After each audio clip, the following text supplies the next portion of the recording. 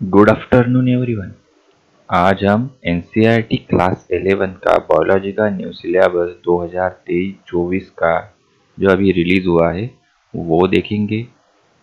इसमें हम जो पुराना सिलेबस था मतलब 22-23 का और नया अभी है 23-24 का, उसका हम कंपैरिजन करेंगे कि पुराने और नए में क्या डिफरेंस है और नए में क्या बदलाव किए गए हैं। सो यूनिट 1 का नाम है diversity in the living form. पुरानी इसमें जो चैप्टर 1 है उसका नाम है द लिविंग वर्ल्ड।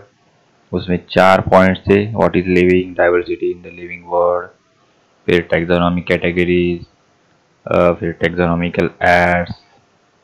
और नया है उसमें 6 पॉइंट्स है। उसमें बायोडाइवर्सिटी है, नीड फॉर क्लासिफिकेशन है, 3 डोमेन्स ऑफ लाइफ है, टैक्सोनॉमी एंड सिस्टेमेटिक्स है, concept of species and taxonomical hierarchy, और आखिरी में बायनोमियल नोमेनक्लेचर। इसमें ये नए पॉइंट्स है, लेकिन जो पुराने इसमें जो diversity in the living world and taxonomic categories, इन दोनों में से ये 6 पॉइंट्स आ जाते हैं। ये वैसे का वैसे। बदलाव क्या हुआ, what is living and taxonomical aids, ये रिमूव कर दिया गया है पहले चैप्टर से, पुराने इसमें से। तो ये बदलाव हुआ है इस पहले इसमें। अब देखते हैं सेकंड चैप्टर। सेकंड चैप्टर है बायोलॉजिकल क्लासिफिकेशन। नए इसमें भी नाम वही है और पूरा का पूरा वैसे के वैसे है। नया और पुराना सेम ही है, वैसे का वैसे है, कोई बदलाव नहीं हुआ। Kingdom Monera, kingdom protista, kingdom fungi, kingdom Plantae, kingdom Animalia, viruses, viroids and lichens. फिर चैप्टर 3 है प्लांट किंगडम। उसमें पुराने इसमें अलगी थी, bryophyte, टेरोफाइट, gymnosperm, angiosperm, plant life cycles and alternation of generation, ये पॉइंट्स थे। नए इसमें ये 2 पॉइंट डिलीट कर दिए गए, जो कि रेड इसमें दिखाया गया है, एंजियोस्पर्म्स और आखिरी का plant life cycles and alternation of generation, ये पॉइंट्स डिलीट हुए। नए इसमें सिर्फ क्या है, अलगी, ब्रायोफाइट, टेरिडोफाइट है, जिम्नोस्पर्म है। चैप्टर 4 है प्लांट एनिमल किंगडम है। चैप्टर 4 जो एनिमल किंगडम है वो वैसे की वैसे ही रखा गया है, इसमें कोई चेंजेस नहीं हुए। इसमें जो पॉइंट्स थे, basis of classification and classification of animals, से वैसे के वैसा चैप्टर है नए इसमें भी। ये हो गया पहला यूनिट। अब दूसरा दूसरा यूनिट है structural organisation in plants and animal. इसमें चैप्टर 5 है मॉर्फोलॉजी ऑफ फ्लावरिंग प्लांट्स। इसमें देखते हैं क्या क्या थे points, the root morphology and modification, फिर the stem morphology and modification, the leaf morphology and modification, the inflorescence, the flower, the fruit, the seed, फिर semi technical description of typical flowering plant, फिर आखिरी में description of some important families, फेबिएसी, Liliaceae and Solanaceae. ये सारी पुराना मतलब 22-23 में इतने सारे पॉइंट्स थे। तो नए इसमें क्या हुआ, नए इसमें चेंजेस हुए। इसमें क्या चेंजेस हुए, द रूट मॉर्फोलॉजी है खाली, मॉडिफिकेशन उसमें से डिलीट हुआ। द स्टेम मॉर्फोलॉजी है खाली, मॉडिफिकेशन उसमें से डिलीट हुआ। लीफ मॉर्फोलॉजी है खाली, उसमें से भी मॉडिफिकेशन डिलीट हुआ।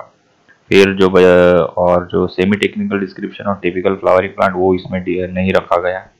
और जो डिस्क्रिप्शन ऑफ फैमिली है वो खाली सोलोनेसी का ही है इस बार। फेबिएसी एंड लिलिएसी वो भी डिलीट कर दिया गया है, रिमूव कर दिया गया है नहीं इसमें। फिर चैप्टर 6 है एनाटॉमी ऑफ फ्लावरिंग प्लांट्स।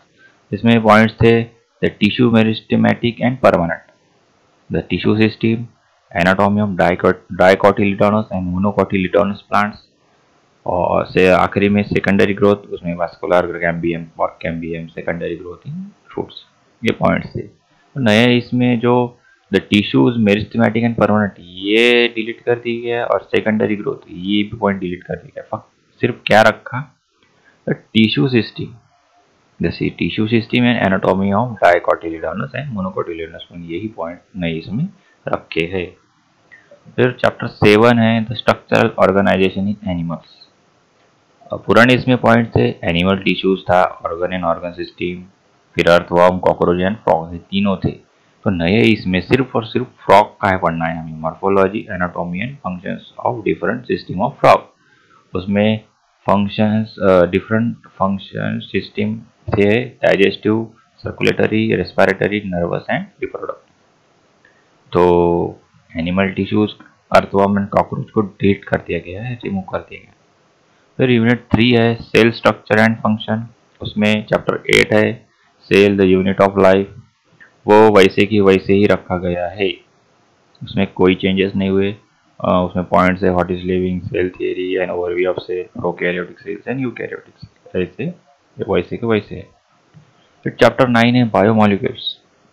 सबसे बड़ा चैप्टर था, इसमें सबसे ज़्यादा पॉइंट्स है पढ़ने के लिए थे इस 22-23 में।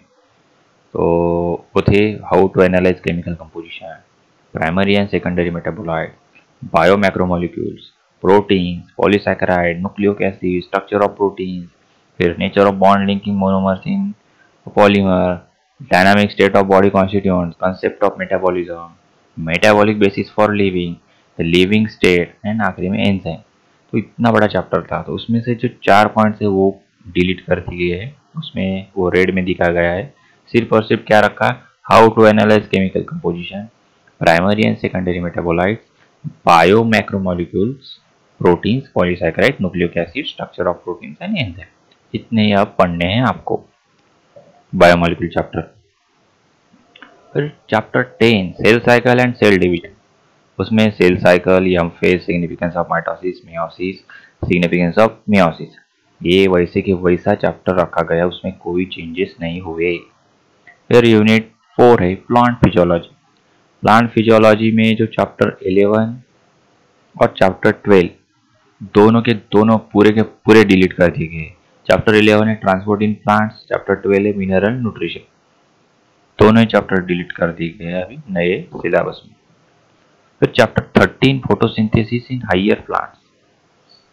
उसमें पुराने इसमें पॉइंट्स थे, what do we know, early experiments, where does photosynthesis take place, how many pigments are involved in photosynthesis, what is light reaction, the electron transport, where are the ATP and NADPH used, the C4 pathway and photorespiration, ये points थे। इसमें से जो red colour में दिखा गया, what do we know, early experiment, what is light reaction, electron transport, where are the ATP and NADPH use, ये points delete कर दिए गए और जो बचे हैं वही नए इसमें है। नए इसमें क्या क्या है, photosynthesis as a means of autotrophic nutrition, ये नया है। Site of photosynthesis, pigment involve in photosynthesis, photochemical and biosynthetic phases of photosynthesis, cyclic and non-cyclic photophosphorylation, chemo-osmotic hypothesis, photorespiration, C3 and C4 pathway, factors affecting photosynthesis, ये नए इसमें है। फिर chapter 14 है respiration in plants. इसमें पुराने इसमें points थे, to plants breath, glycolysis, fermentation, aerobic respiration, the respiratory balance sheet, एम्फिबोलिक pathway, respiratory quotient, ये इतने पॉइंट्स पुराने इसमें थे। इसमें से जो रेड में दिखा गया है, do plants breathe, the respiratory balance sheet, ये दोनों पॉइंट डिलीट कर दिए गए, बाकी के है वो वैसे के वैसे है। नए में देखिए क्या क्या है, exchange of gases, cellular respiration, glycolysis, fermentation, anaerobic, TCA cycle and electron transport system, aerobic, energy relation, number of atomic molecule generated, amphiboolic pathway, respiratory quotient, ये है इसमें नए।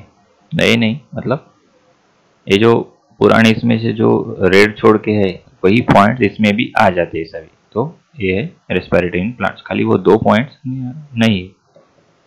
फिर चैप्टर 15 है प्लांट ग्रोथ एंड डेवलपमेंट।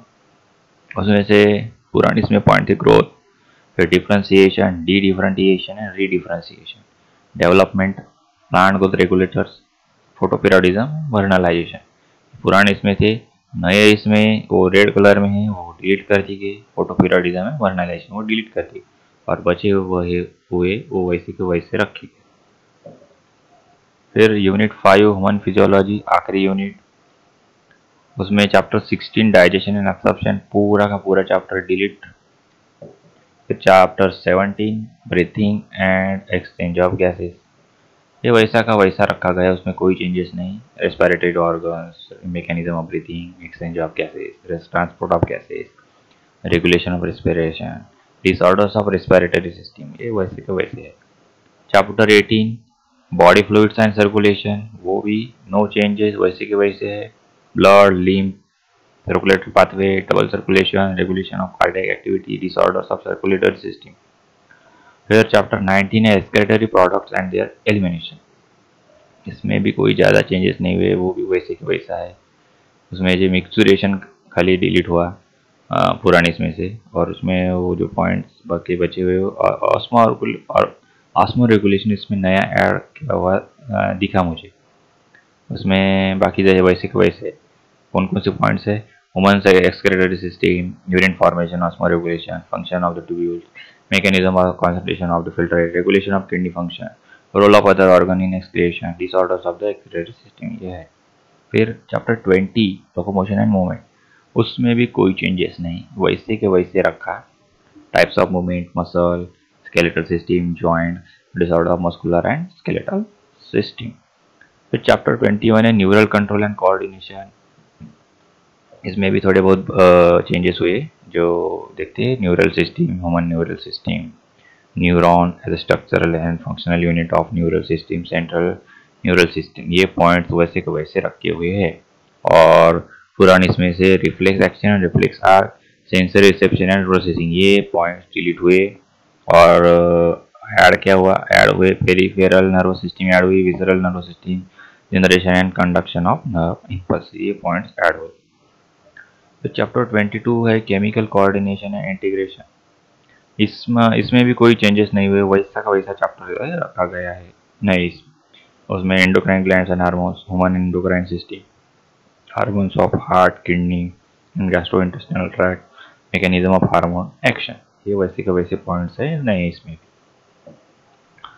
फिर ए mark distribution है unit wise theory के लिए, थ्योरी जो सीबीएसई का रिटर्न एग्जाम होता है उसके लिए, उसका है कितने यूनिट को कितने वेटेज मार्क है ये दिखा दिया गया है। मैक्सिमम 70 है और 30 मार्क का आपका क्या होता है, 30 मार्क का आपका होता है प्रैक्टिकल, और इस करके 100 mark. Unit 1 diversity of living organism, 15 mark है उसको structural organisation in plants and animals को 10 mark, cell structure and function को 15 मार्क्स, प्लांट फिजियोलॉजी को 12, और सबसे बड़ा और सबसे ज़्यादा मार्क्स है ह्यूमन फिजियोलॉजी को 18 मार्क्स, 18 मार्क्स। सो ये रहा आपका नया सिलेबस, अभी हमने डिस्कस किया। सो पढ़ाई करो, all the best, thank you.